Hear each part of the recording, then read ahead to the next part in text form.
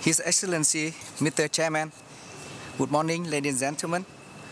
Vietnam would like to share the view of the other delegation on the important role of ITU and the need to promote our multi-relation cooperation in addressing new challenges for the sustainable development of ICT. With respect to our decision direction in the next 4 years, I wish to bring to your attention a number of the issues and challenges that policymakers and regulators are facing to foster ICT sustainable development.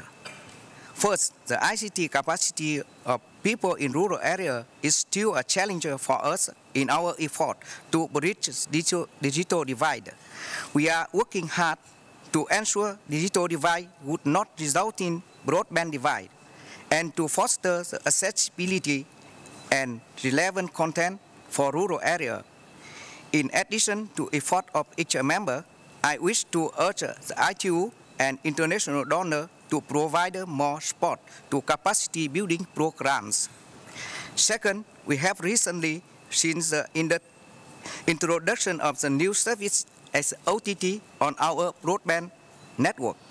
This is certain an opportunity for users, but from regulator perspective, there are issues to take into account to ensure the sustainable development of the market. This new development, together with other key issues such as green ICT and information security, would require the ITU and all members to collaborate more proactively. Third, the demand for affordable broadband services will be on top of our priority, and broadband universal service are becoming our obligation. Vietnam is willing to work with other members in this effort, and since wireless broadband has been essential, we are already to join regional and global cooperation in spectrum regulation would make new service more affordable and sustainable. In this regard, Vietnam has nominated a candidate for run for the member of the Radio Regulation Board.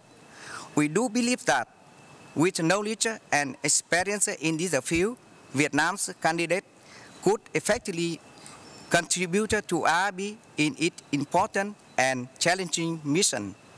Vietnam hopes that you will support our candidate in the election at the forthcoming PP in Busan.